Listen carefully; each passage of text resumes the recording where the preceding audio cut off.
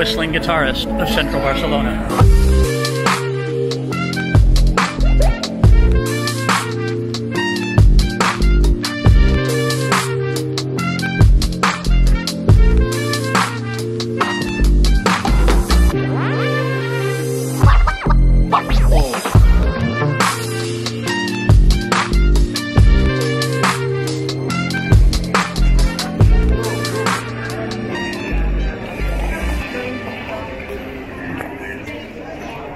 Yep, it's true. We're back in Barcelona.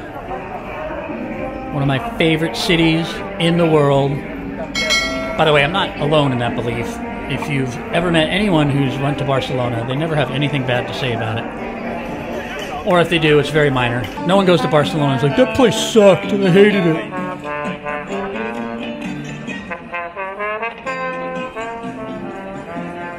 So much activity. So much energy. We're actually in the Gothic quarter right now. I know it doesn't look super Gothic-y, but it's like the main wide shopping street in the Gothic quarter. Most of the Gothic quarter is very narrow streets. I hear him. Where is he? There he is. Look at this, kids. You don't even need to know how to sing to be a musician.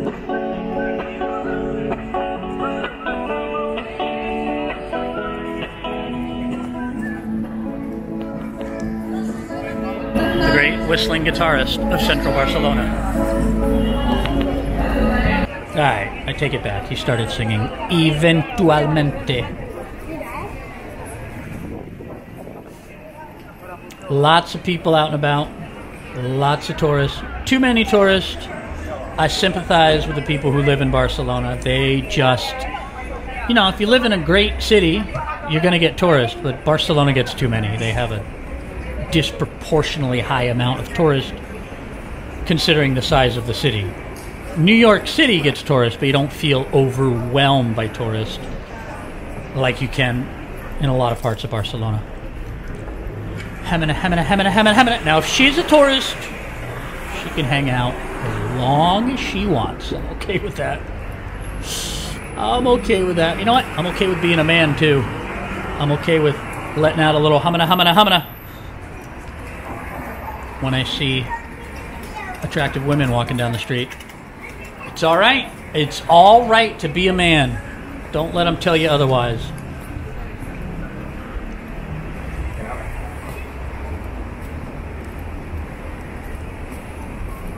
Heading over to the metro station now. I unfortunately get trapped behind this girl. I have to walk behind her, guys. I have to walk behind her for like a minute. Woe is me. Woe is you for having to watch this video being trapped behind this woman. It's terrible. Ow. Notice that sign over there says Supermercat. It does not say Supermercado. Because in Catalan, that's how you say supermarket. Supermercat. I actually started my journey abroad in Barcelona before the Panini back in 2017. Took a 3-month trip abroad when I had an online business that was quite successful and allowed me to do stuff like that, go work from anywhere, before the rest of the world was doing it. And I started learning Spanish in Barcelona, which is kind of a terrible place to learn Spanish because they also speak Catalan and a lot of the words are very similar. So when you're first starting out, I thought supermercat was how you said supermarket in Spanish until I realized that was Catalan. And in Spanish, it's supermercado. There's a lot of things like that. I thought the Spanish word... I just started learning Spanish in Barcelona. I thought the Spanish word for exit was sortida, because that's how you say it in Catalan. And that's what all the signs and the metro said, but it was in fact salida. Look at this tall Scandinavian. That woman was probably 6'3". Enorme. Una gigante. Corea es una gigante.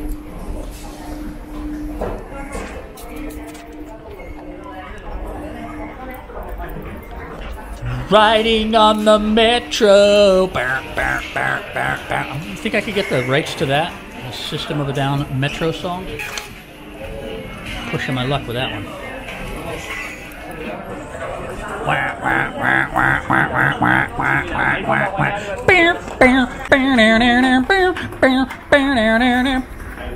It'd be perfect for right here.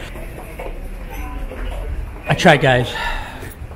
I tried to get caught up behind a scantily clad, attractive woman. Instead, we have Señorita Burka y su hijo. I tried. The never-ending tunnel.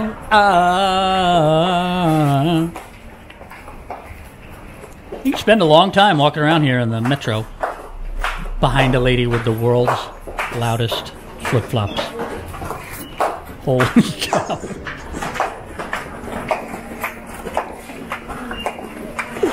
Somewhere there's a very, very upset neighbor.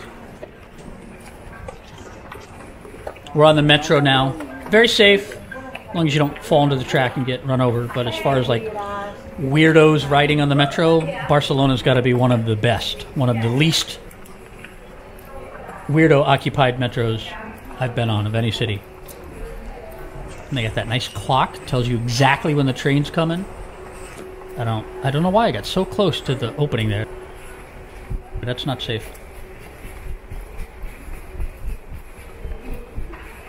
The metro in the summer is insanely hot.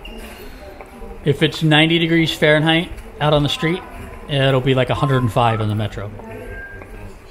Luckily, it's not 90 that often in Barcelona, but it is 85 quite often. If you don't know Fahrenheit degrees, I'm not translating. The rest of the world's got to learn ours. Hasta la próxima, chicos.